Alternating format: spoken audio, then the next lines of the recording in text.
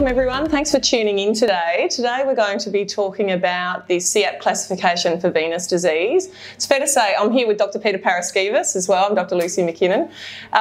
It's fair to say venous disease is pretty complex.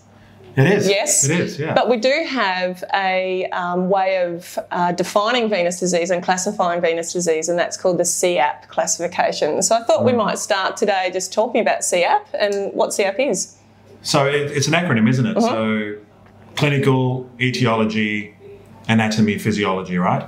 So we're really only interested in the C part of the CEAP, which is the clinical. Do you mean as clinicians? As clinicians, yeah, okay. And as patients, I think. Yeah. It's important that we understand what the clinical classification of your vein disease is. It's important that we know what it is because it's a way of us communicating about someone's condition. Yes, yeah. But I think it's also probably important that patients know what it is too. So it's an internationally recognised classification system, gives us an ability to speak at conferences, and I think it's fair to say that most papers that we would read use the CEAP classification as well. Yeah. There are other classifications that we use. There's some scoring systems that we can use, but I think the CEAP classification is probably the most durable and easier to understand. Yeah. And so there's an advanced classification and a basic classification. I think the basic one's probably the easiest to use. So I guess for the average person, just knowing the actual numbers is a beginning. Yeah. What do you think? Yeah, I use it. So I think I use it a fair bit when I see patients. I think it's a good tool to be able to, for people to visually see where they are on the spectrum of venous disease. So when they're starting to hit sort of C4s, even C3s, the time critical imperative to actually treat their disease, just gives them a visual analogue for it. We'll pop it on the screen now if you like. We'll just get that CEAP classification on the screen, and you'll see that we start from 0, which is no varicose veins, no spider veins, nothing really. Yep. And it's a good thing if you're 0. I don't know why you'd be... Well, we aim to get people to a 0, don't we? We do get people who are 0s coming in. Oh, yeah. Oh, doc, I've got some veins. It's like, no, you don't. So 0 is the starting point, and then the last classification is the one that you don't want to be in, and that's CEAP 6, which refers to ulceration. Yep. So what I think we should do is go through each one step at a time. Yep. And just briefly discuss what each one involves, and see if we can actually show some images of each one as well, and then give people a better understanding. So I think the best thing that you could take out of today's discussion is where you'd probably be sitting in terms of your CEAP classification, and that'll give you a bit more, that'll empower you, and it'll give you the knowledge that you require to take that first step. I think we've moved a lot in medicine over the last even 10 years with the internet, where patients actually actively go out and try and self-diagnose, which is kind of not a good thing altogether, but it's a great thing if patients actually do have the ability to take some ownership of their condition. And so I think with the CEAP classification, if you know where you kind of sit, then you can actually go to your doctor and say, look, I really think that I'm a bit worried about this, and what do I have to do? What are the next steps involved in getting my veins treated? As opposed to in the past where patients had no idea and would just turn up to their doctors with absolutely no idea of where they're at, what the condition is, even if they did have varicose veins or not. So. Yeah. On that point, I think it's really important to educate patients. So we spend a bit of time educating patients when they come in about why they've got what they've got and why we're treating what we treat and what's involved. But I think it's also really good for referring doctors to know about the CEAP classification. So when we're sending letters back to you, you've got a bit of an understanding of what we're talking about as well. Sure. Yeah. All right, so let's start with CEAP 1. So did you want to start? Yep. CEAP 1, the easiest. CEAP 1 is the easiest. No, it's C0 is the easiest. So CEAP 1 is spider veins and blue feeder veins, so reticular veins. So this is, we see a fair bit of this, they're cosmetically concerning veins, and it's our job really to assess whether there's any underlying deep venous diseases which is actually causing the C1 disease. Yeah, so the biggest, the most important factor here is understanding that when we refer to venous disease, we're talking about a disease. So in my view, no presentation is cosmetic. There's an underlying cause for every issue. So that's why CEAP 1 is on the scale. okay, you've got CEAP1, it's cosmetic. No, it's not. There's something feeding it. And I get patients, many patients who come in who've got symptoms, whether it's itchiness along some of these superficial veins, or whether there's heaviness. A bit of tightness and heaviness, and lo and behold, there's something actually underneath it. So spider veins, reticular veins, very important. We've moved away from calling them reticular veins, haven't we, over the last few years? Feeder veins. Feeder veins, yeah. So that's an important distinction. Reticular veins are the normal blue veins that you see on the skin, particularly when you get cold. You may see this hexagonal kind of appearance along the skin. We may even put a picture of that up. Or if you've got see-through skin like me. Yeah. So the superficial reticular veins form this reticulate pattern, and it gives you that appearance. So we're talking about feeders, and you'll almost certainly with spider veins see a group of spider veins and some blue veins feeding into it. And so when we treat these veins, we make sure that we get the feeders first. Need to get the feeders. Yeah. Yep. So CEAP2. 2 is varicose veins. So these are the big knobbly veins that you can see that are bulging. They're much more obvious to people, I think, and can cause some significant symptoms too. Yeah, and so I guess varicose veins come in all shapes and sizes. Yep.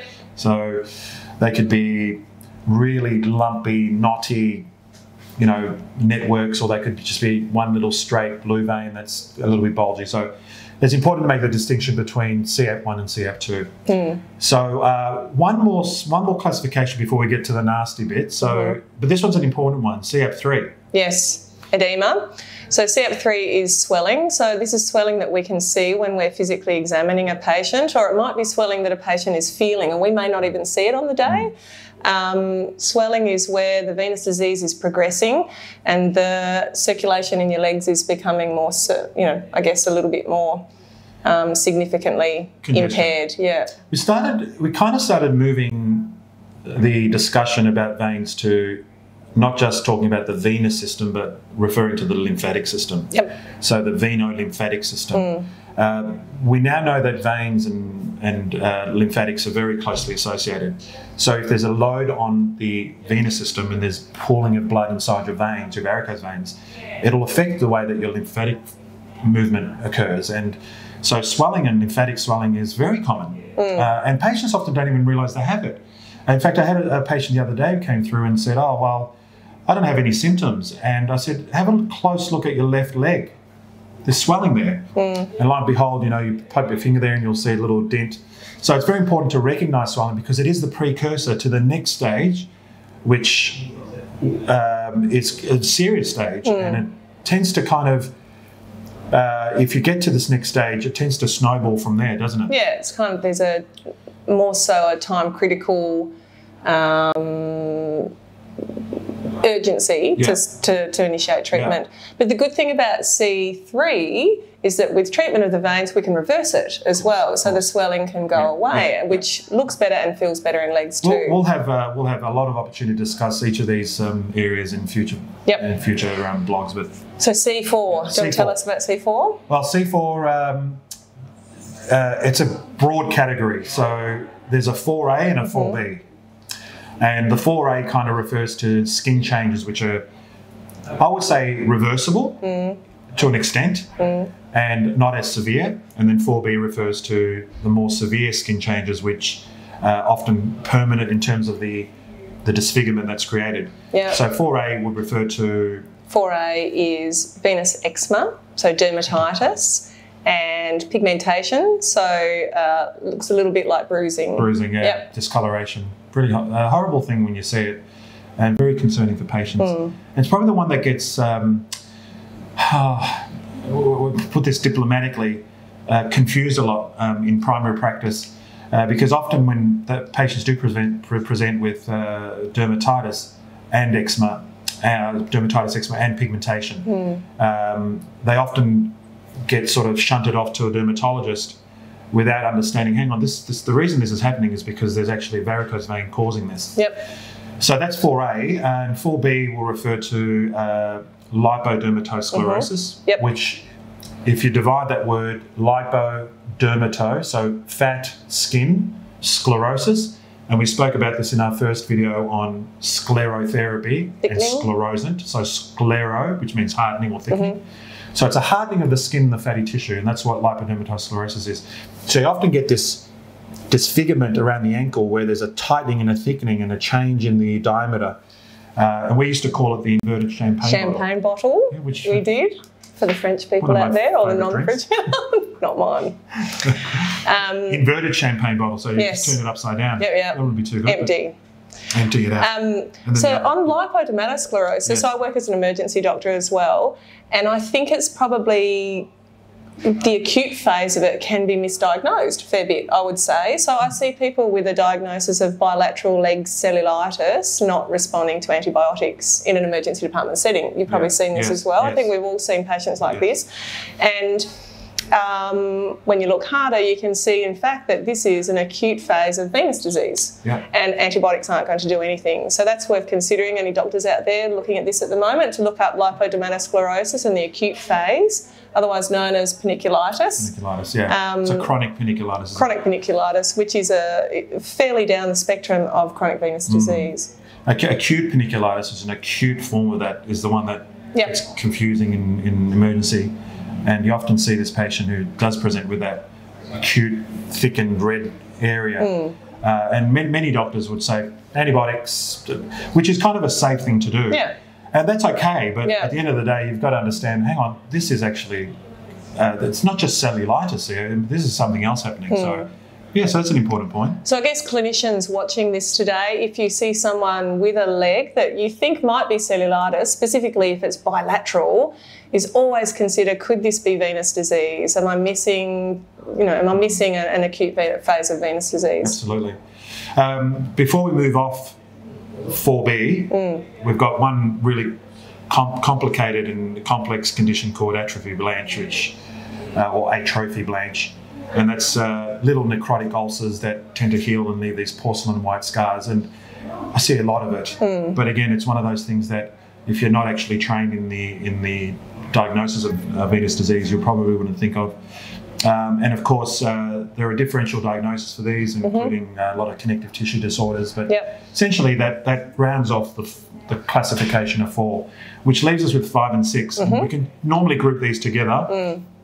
So 5 is a healed ulcer, which you can often see there's often scarring, often on the medial side of the leg or the inside of the leg. And 6 is an active ulcer. Active ulcer, which is what we don't want to have happen. But we see a lot of. We do, unfortunately. Probably the most rewarding thing to treat, though, isn't it? Rewarding but stressful, because you've got a patient who's usually quite a little bit older, and there are other comorbidities, there's some other medical conditions there. And you just want to heal that ulcer for them. You want to fix the problem. You want to get that ulcer healed. But it just needs a lot of attention to detail and a lot of tippy-toeing around it. So we tend to, just again as a rough guide, because I don't really want to get into it today, but dressings are important. Stockings are important. Fixing the underlying problem is important. I've found that hyperbaric oxygen has been fantastic in helping that healing process. Antibiotics sometimes, cortisone sometimes. There's a mixture of things that we do, but it is the end stage, and we don't really want to have patients have to endure such a horrific complication. And also has potential differential diagnoses as well. So ulcers on the legs have lots of potential causes, but we're talking about the venous. We might talk about that at a future blog. We can. If you've got any suggestions of what you want us to talk about with venous disease, feel free. I'm happy we went through that, because it's one of the most important initial sort of educational things that we need to get out to patients and doctors. Was there anything else you wanted to? No, I think that's I'd say that's probably about it. Right. So feel free to check in again, stick with us. We've got a lot more educational vlogs coming, and if you want to contact us or ask us any questions, just visit our website at veinhealth.com.au. Well done. Thanks for joining us today. Bye.